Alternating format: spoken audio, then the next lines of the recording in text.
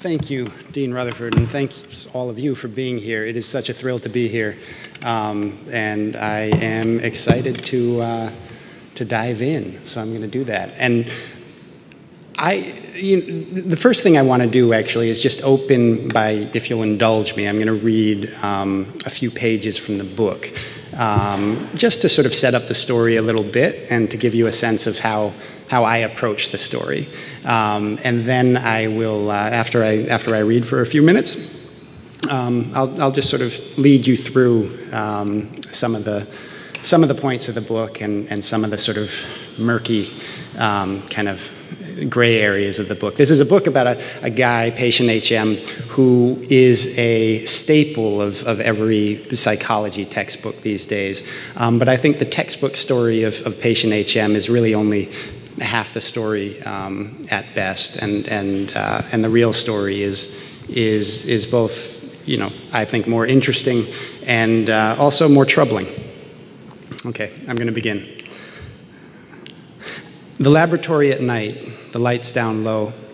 An iMac streams a Pat Metheny version of an Ennio Morricone tune while Dr. Jacopo Annese, sitting in front of his ventilated biosafety cabinet, a small paintbrush in his hand, teases apart a crumpled slice of brain. The slice floats in saline solution in a shallow black plastic tray, looking exactly like a piece of ginger at a good sushi restaurant, one where they don't dye the ginger, but leave it pale. Annese takes his brush and, with practiced dabs and tugs, gently unfurls it. The slice becomes a silhouette, recognizable for what it is, what organ it comes from, even if you are not, as Annese is, a neuroanatomist.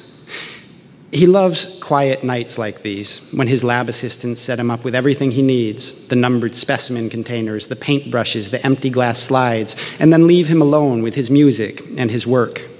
Annese coaxes the slice into position on the slide that lies half submerged in the tray, cocking his head, peering at it from different angles, checking to see that he has the orientation right.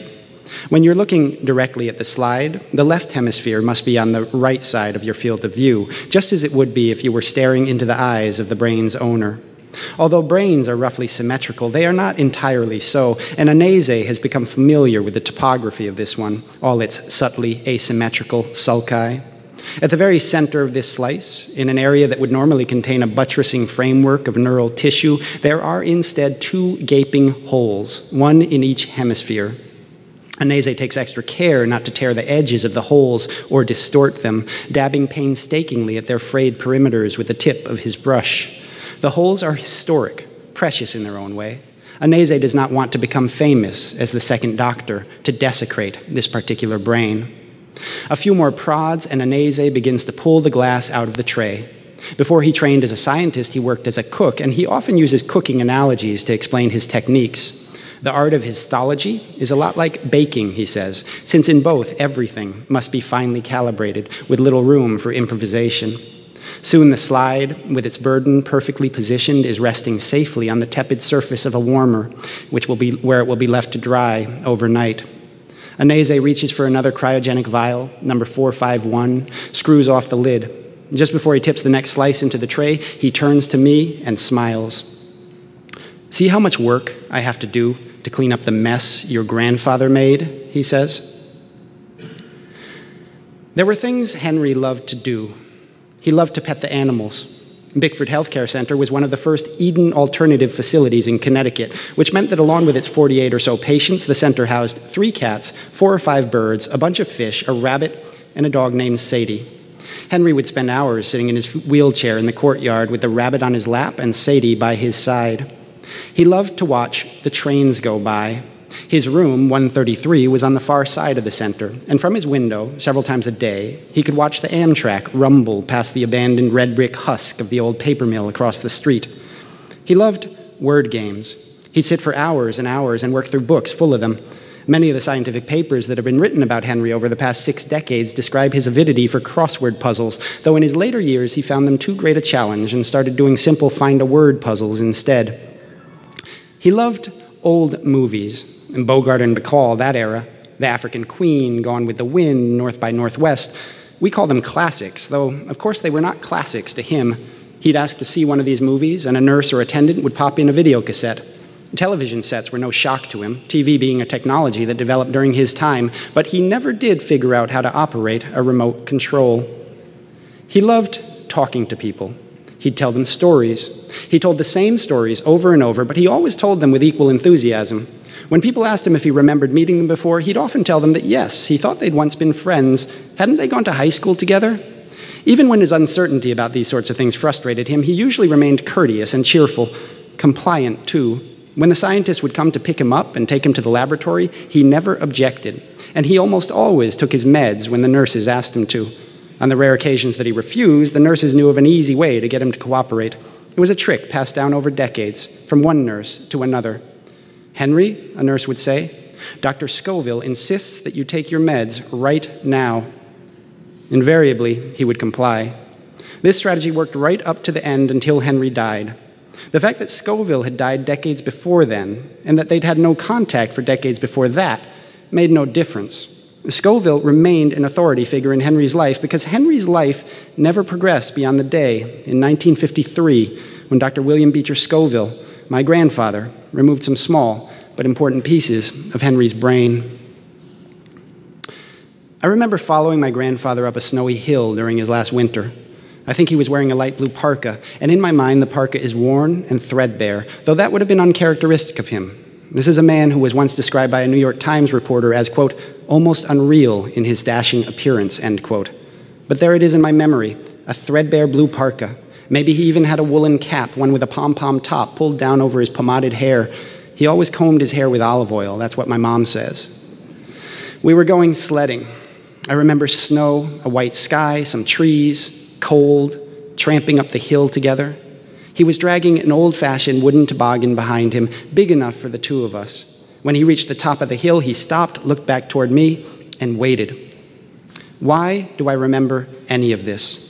I remember because when the cascade of impressions from my eyes, ears, and skin bombarded me with sights and sounds and textures, with leafless trees and my grandfather's hat and the crunch of our boots in the fresh snow, those impressions were channeled to some small but important parts of my 10-year-old brain. Then my brain went to work, processing raw sensation into something else, a memory, one that still resides inside me, 3 decades later, to be called up on occasion and dragged, blinking and uncertain, into the light. I'm getting ahead of myself.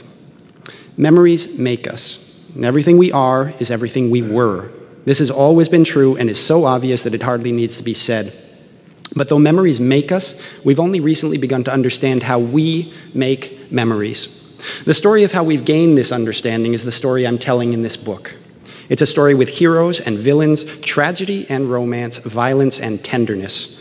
My grandfather plays a part, but it's much bigger than my grandfather. It's a story about science and about nature, human and otherwise. And it begins, like a lot of stories do, with a fall. So, the fall that I'm referring to there, it happened in 1933 or 34. Actually, scientists sort of debate the precise year. And that was a year when a young boy named Henry Molaison was walking home from a park in Hartford, Connecticut at night. He wasn't wearing his glasses. He had pretty poor eyesight. And he got knocked down by a bicyclist. Henry was, around 8 years old at the time. Got knocked down by a bicyclist, went flying, hit his head, was knocked unconscious. He stayed unconscious for about 5 minutes. Then he came to, and he seemed to be all right. But it soon became clear that he wasn't entirely all right. Soon after that accident, Henry began having seizures. The seizures increased in frequency and severity over the years until by the time he was about 15 or 16, he began having major seizures, often daily, sometimes multiple times a day. It was a sort of devastating illness to every part of his life, from his social life to his academic life, to his professional life.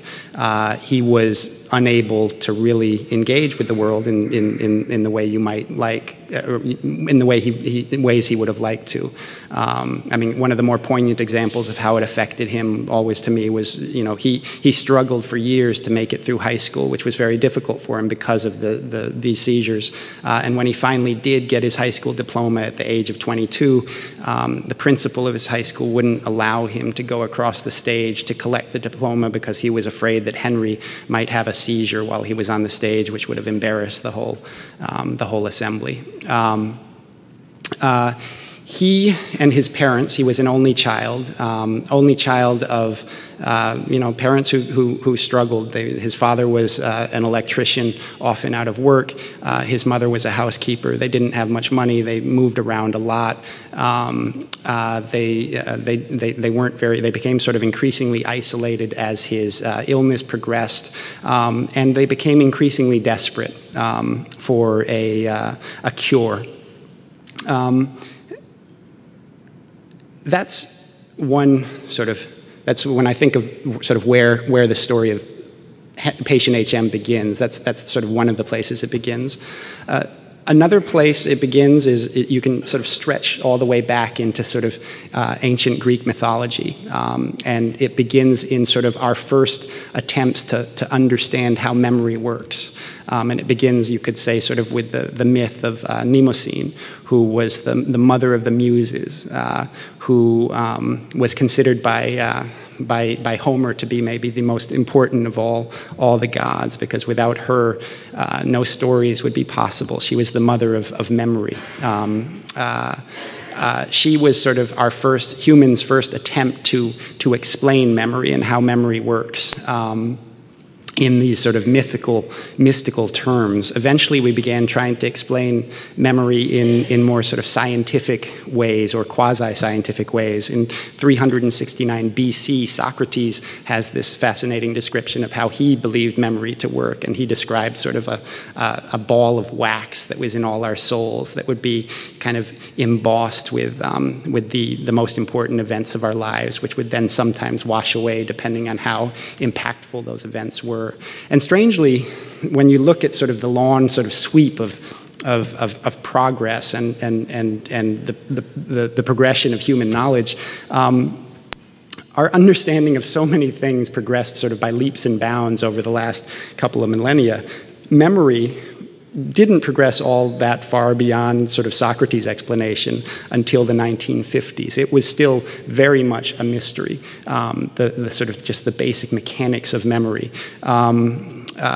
Lots of other things about how the brain worked were kind of coming to light. There were famous cases that a lot of you have probably heard of, like the case of Phineas Gage, who was a railroad worker in Vermont who had a tamping iron sort of blown through a portion of his skull, which obliterated a portion of his frontal lobes. And some people say that the case has been exaggerated somewhat, but again, the sort of the textbook version of his case is that after this event, which he survived, he became he went from being this mild-mannered guy into this kind of rabble-rouser, a very difficult, ornery guy. And so people decided, well, the frontal lobes must have something to do with kind of reining in our behavior. And then bit by bit, sort of all these, I say in the book, the broken illuminated the unbroken.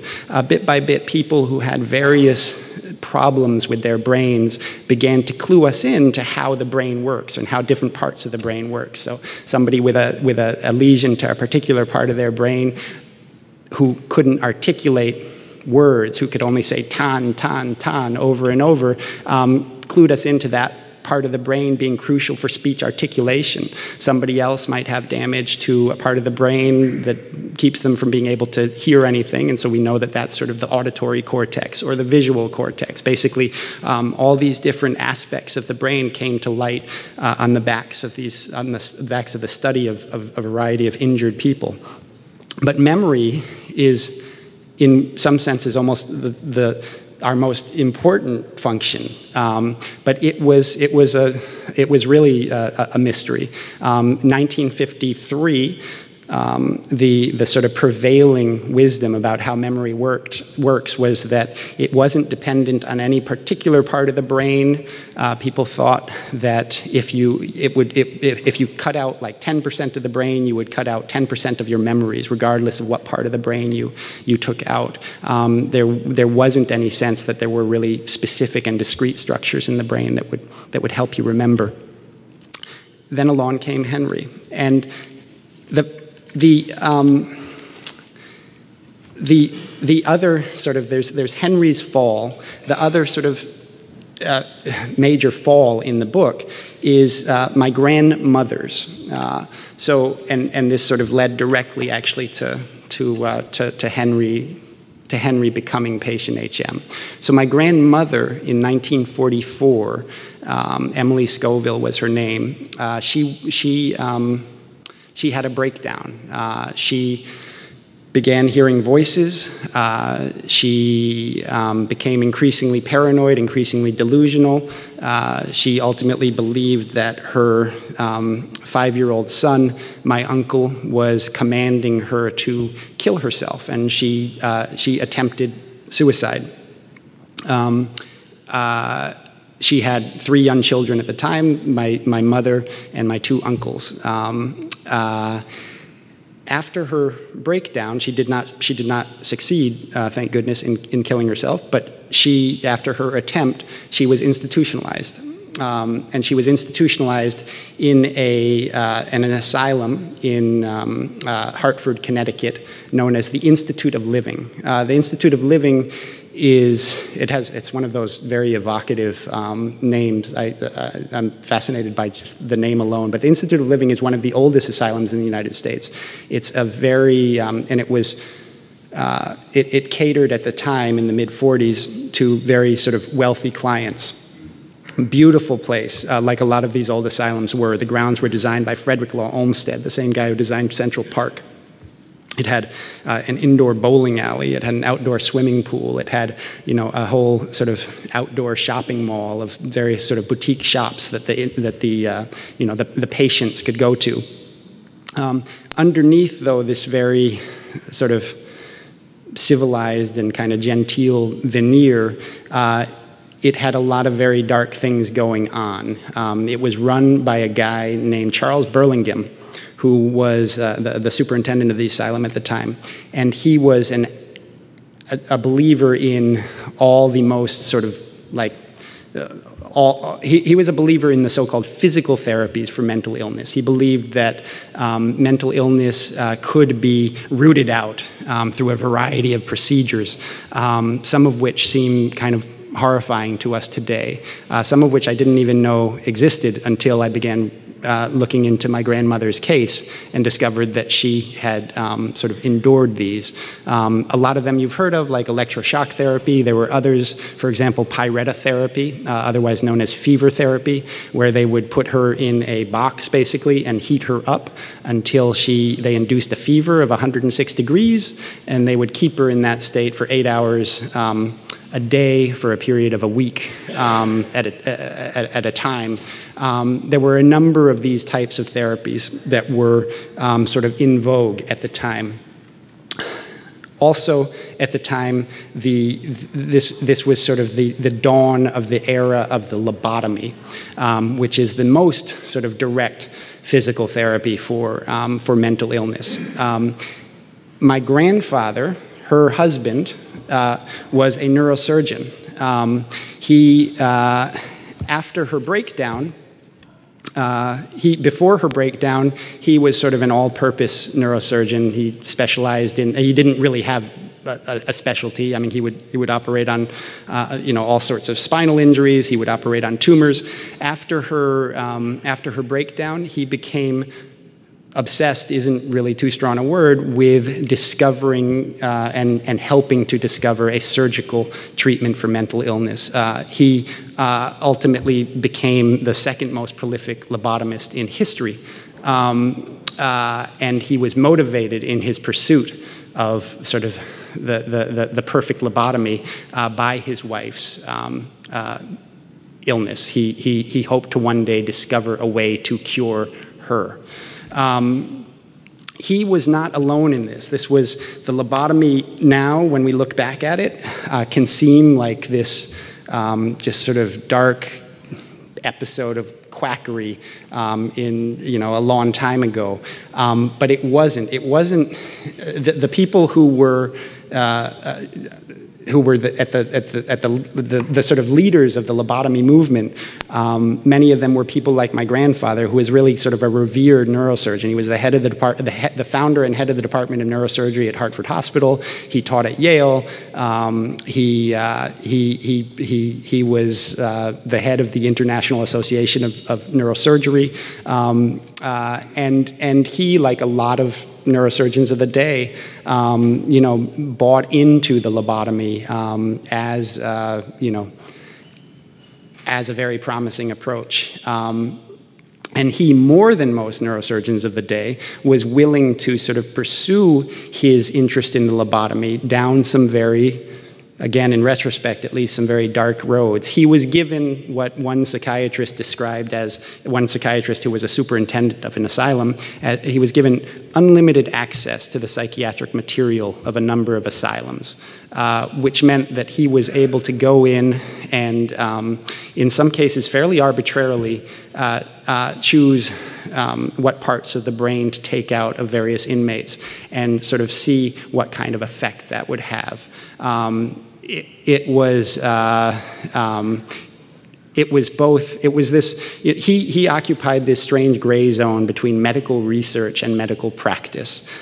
He genuinely hoped to help his patients, I believe, but he also was genuinely fascinated by what the structures of various parts of the brain that he was removing actually did. Now, how does this all play into the story of Henry? So Henry and my grandfather, so there's two falls and then there's a collision between Henry and my grandfather. Henry came to my grandfather's office in Hartford, Connecticut, probably for the first time, the records are a little hazy on this, but probably for the first time in the late 1940s. Henry is desperate. He has this severe epilepsy. It's intractable. Nothing seems to help. He's on anti-epileptic meds. My grandfather, at first, sort of keeps him on various doses of anti-epileptic medications. Doesn't suggest any sort of surgical intervention at first. By the time he's been seeing Henry for several years, 1953. There is an increasing interest in the medical community as a whole, and also in the so-called psychosurgical community, the lobotomist community, in these particular structures in the brain known as the medial temporal lobes, which are deep in the brain, and they include the hippocampus, the amygdala, the uncus, the entorhinal cortex. But there's a particular fascination with this sort of seahorse-shaped structure known as the hippocampus. Nobody knows what it does for sure. They know it's right at the center of the brain. A lot of people, from neurophysiologists to neuroanatomists to neurosurgeons, are fascinated by it. They think it's very important. They just don't know what it does. My grandfather begins performing so-called medial temporal lobotomies on a variety of patients in asylums. It doesn't seem to have much of an effect on their mental illness. And these patients are so disturbed to begin with that it's very hard to figure out sort of what effect it had at all on them. Henry comes, then his sort of, desperation is increasing. My grandfather offers him an experimental operation. He tells Henry that he thinks that a medial temporal lobotomy might help alleviate his epilepsy. He has some evidence on his side for believing this. There are some forms of epilepsy that do originate in the medial temporal lobes, and some surgeons, even at the time, would go and unilaterally remove one hemisphere of the medial temporal lobes, and they would have some success in treating epilepsy at the time. There was no evidence that Henry suffered from that type of epilepsy, that he suffered from temporal epilepsy. Nonetheless, Henry was desperate. Henry consented. My grandfather operated. He drilled 2 silver dollar-sized holes in his forehead. He levered up his frontal lobes using something called a flat-brain spatula, and he used something called a suction catheter to basically suction out Henry's hippocampus bilaterally, meaning from both hemisphere, and his amygdala and his uncus and his entorhinal cortex. It did not cure Henry's epilepsy. What it did, and what became evident instantly, was it obliterated Henry's ability to create new memories. From that moment forward, for the rest of his life, for more than 5 decades, Henry lived his life in 30-second increments. The present would just sort of slide off of him. Which, as you can imagine, he already was leading a very difficult life. This, though, was an almost impossible to fathom tragedy from Henry's perspective. His life in a lot of ways stopped right there on the operating table. As tragic as it was for Henry, that's how revelatory it was for the scientific community. For the first time, all of a sudden, this ancient mystery of how does memory work, what is the seat of memory, it seemed like it had been answered. We knew all of a sudden that these particular structures, and probably most specifically the hippocampus, were required to create new long-term memories. That became clear as soon as Henry left the operating table. He would meet somebody and have a conversation, and then they'd walk out of the room and they'd come back in, and he'd meet them all over again. He experienced what's known sort of in the parlance as anterograde amnesia, meaning going forward. So he from the moment he had that operation, for the rest of his life, he could not create new so-called episodic memories. He did have intact, in some form, his memories from before the operation, which made him, his personality was okay, was more or less intact. His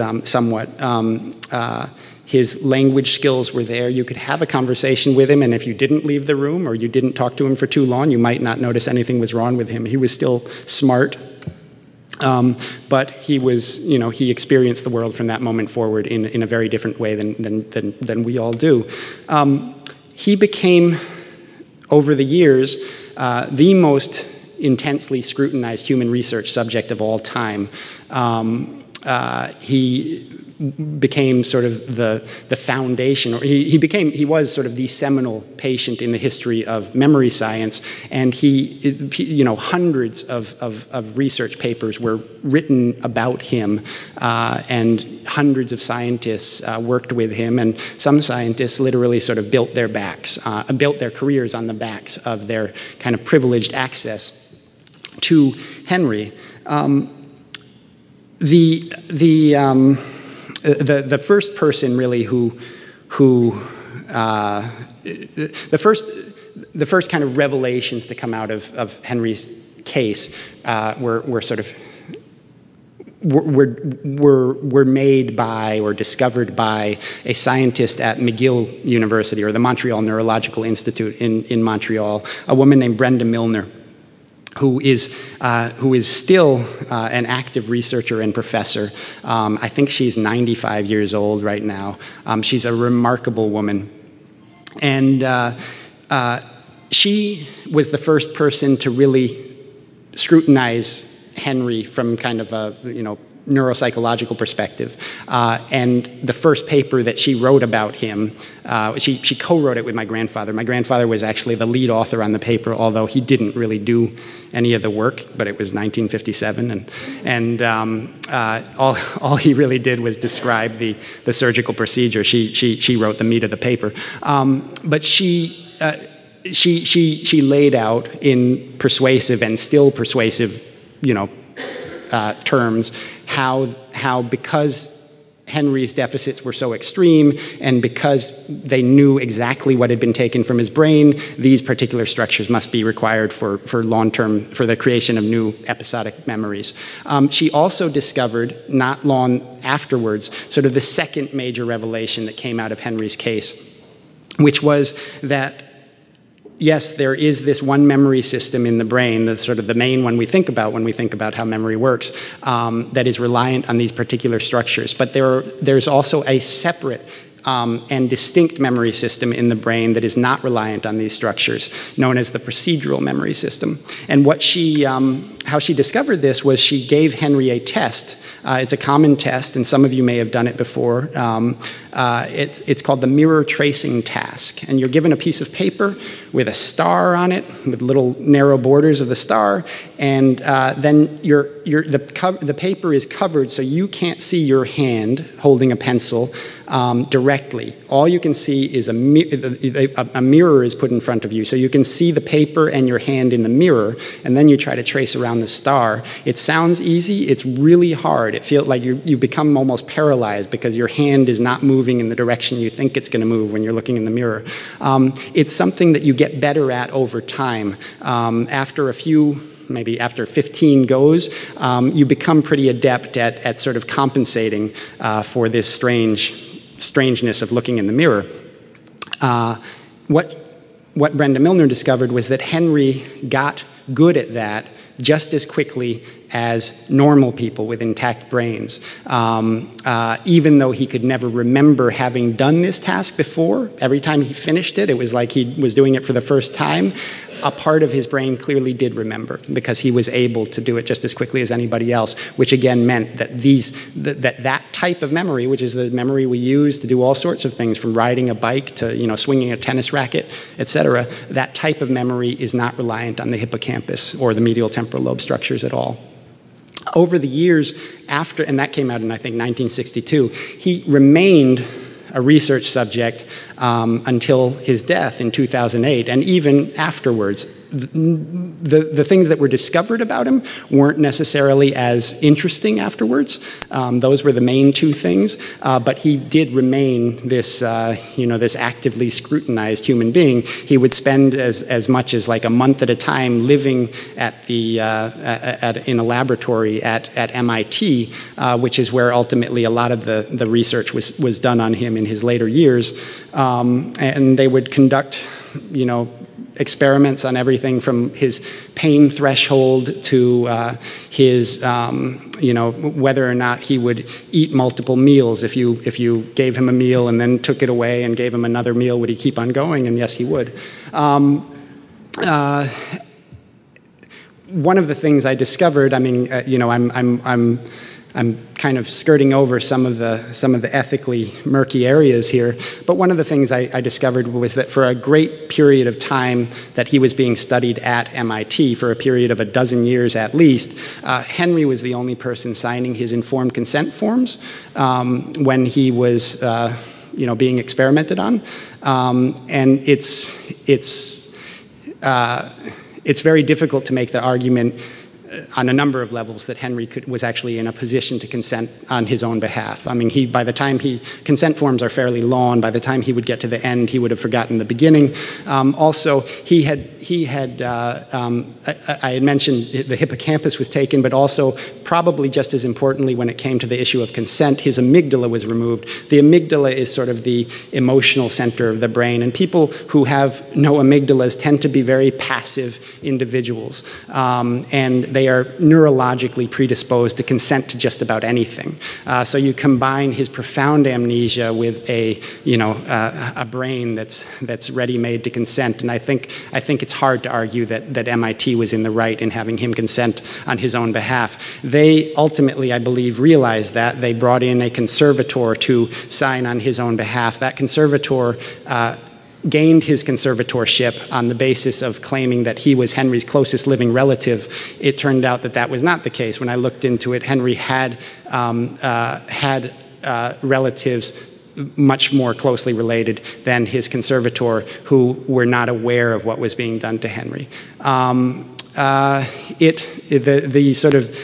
ethical issues continued actually after Henry's death. When Henry died, he was his brain was removed and then ultimately became the object of a very heated custody battle between two big universities fighting over the ownership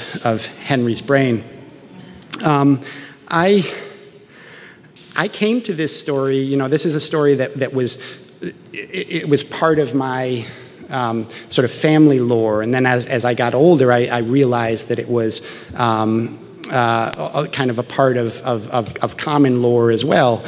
So it was a story I was always drawn to. Oddly, it was a story that was sort of inaccessible to me until Henry died. I'd tried to find Henry and reach Henry before his death, but I had the doors sort of constantly closed in my face. Henry, prior to his death, his name was like a closely guarded secret. The scientists who studied him always referred to him just as Patient H.M. and tried to keep his autobiographical details out of any papers that were written about him in order to prevent people like me from finding him. And they succeeded at doing so. Although I will say, I did find his name before he was before he passed away, but I never met Henry.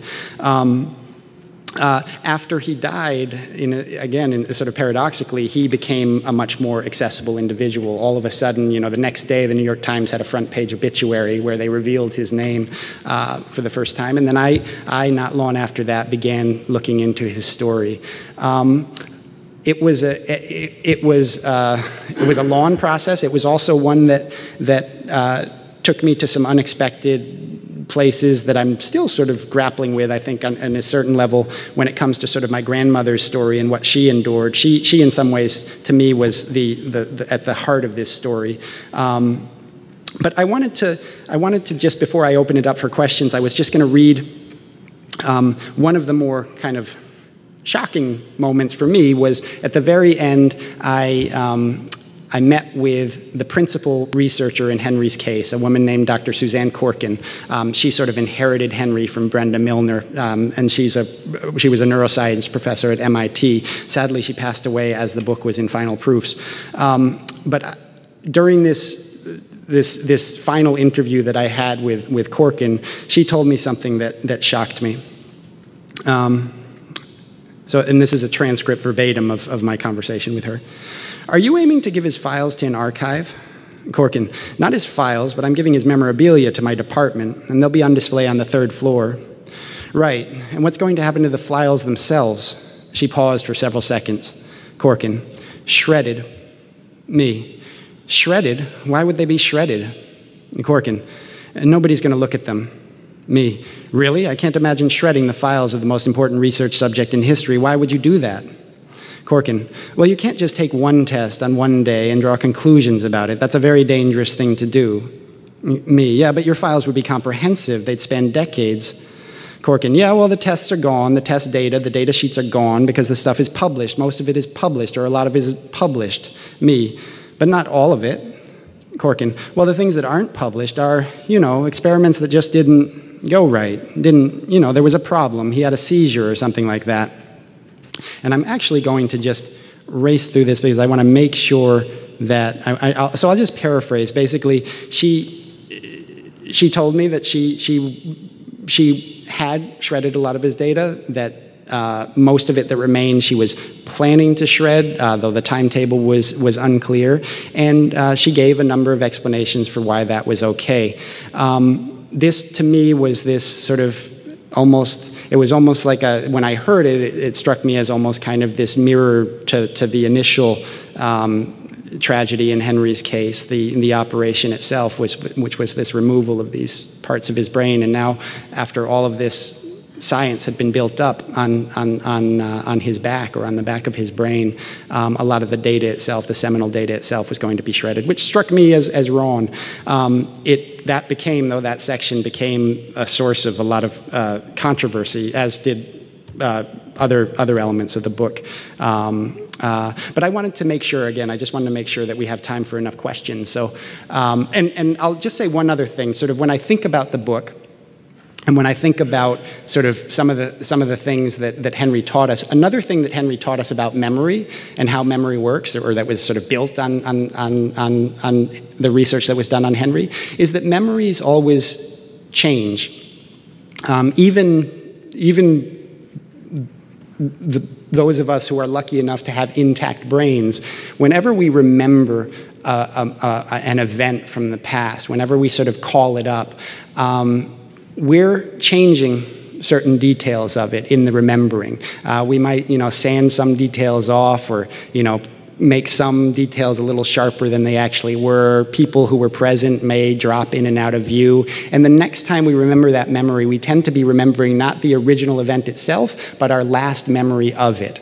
And I think that there's something poignant again about the sort of shifting nature of memory. And I think stories also change. And I think that that's one of the things that I learned working on this story, is that the story of Henry, as it's been told forever, or since 1953, is due to change as well. And anyway, so yeah, I'd love to open it up for questions. Thanks, Luke. Thank you. All right, great job. Heck of a story. All right, we have a question right here. Yes, ma'am. Yes. First, thank you. This is fascinating. Thank you. Did you find with cognitive memory that there was emotional memory connected in some way? Well, in Henry's case, I mean, Henry, since he didn't have, since his amygdala was removed as well, his emotional engagement with the world was very different too. He was very sort of flat in affect. But yes, for sure. I mean, our emotions are wrapped up in our memories in really profound ways, and the events of our lives that are most emotionally moving to us tend to be the events of our lives that we remember forever. Okay, we had a question right there. Yes. Yes.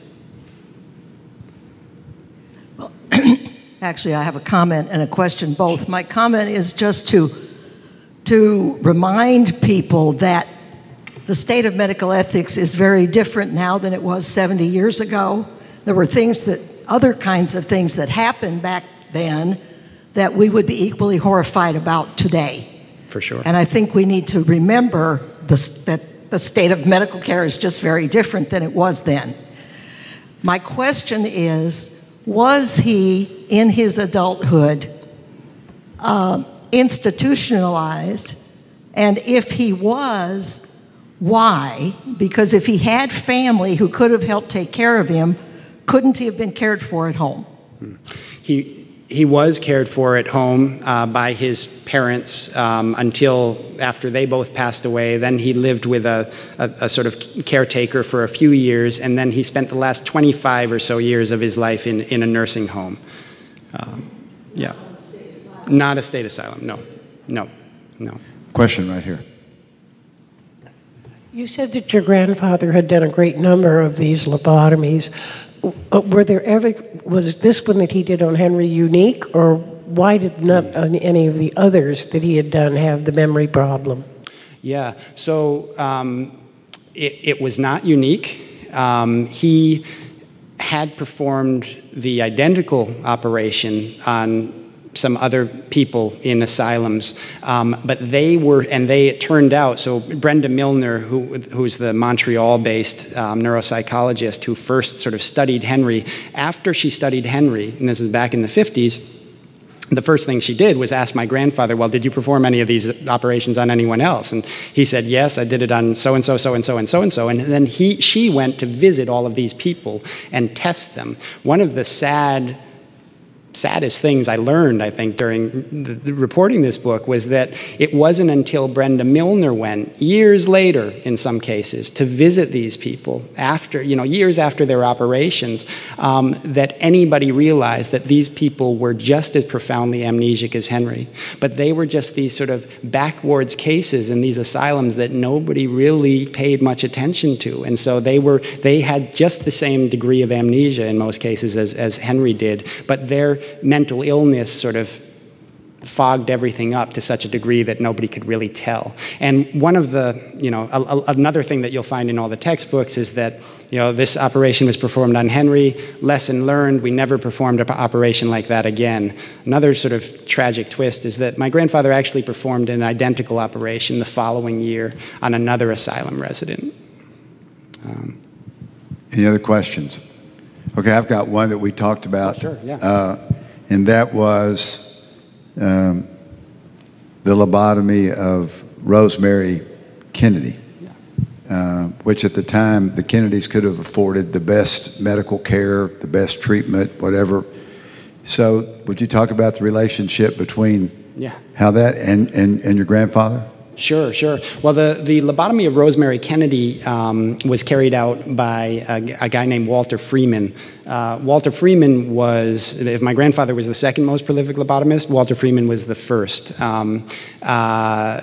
He had a very different approach to the lobotomy. He ultimately developed the so-called transorbital lobotomy, which sounds fancy but was really brutal. It was sort of a modified ice pick that would go in behind your orbital bones and just sort of, he would swish them around in there and very coarsely and imprecisely kind of, mess up your frontal lobes.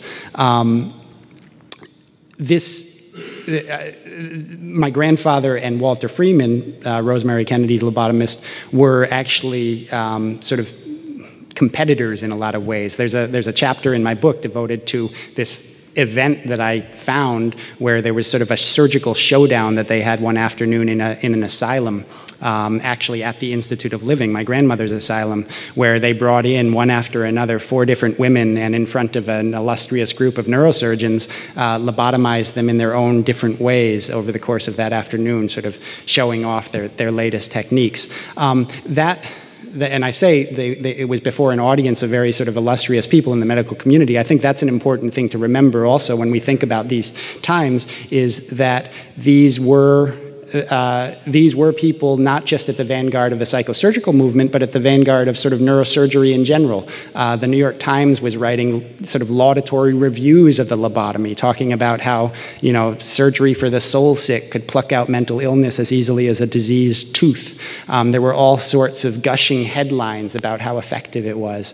Anyway, it was, and I think, it just reminds us how we can get swept up in medical crazes sometimes without realizing how, the damage we may be doing. Yeah. Yes. You can, sure. So your grandfather, did he support lobotomies and the surgery through his whole career, or did he come to see it differently at some point? He continued to lobotomize people at least into the 1970s. He died in 1983. He was one of the people who continued to do it for longer than sort of almost anybody else. And he also, in terms of his support of things, you had asked about whether he did the same operation to other people, and I brought up this person that he operated on after Henry. One thing that people often ask me is whether he ever expressed guilt. He didn't express guilt about Henry, and he didn't express guilt about most of the people that he operated, that he performed lobotomies on. But Brenda Milner told me that when she told him about this particular patient that he'd operated on the year after Henry, when she told him after she went to study this guy that this guy had been a medical doctor, this asylum patient, that really shook him, and that she'd never seen him so shook. So there was something about the idea that he had operated on a guy who was, in some senses, a peer of his, which was not the case in most of the operations he performed, that really shook him. Well, okay, we got time for one more question. Yeah.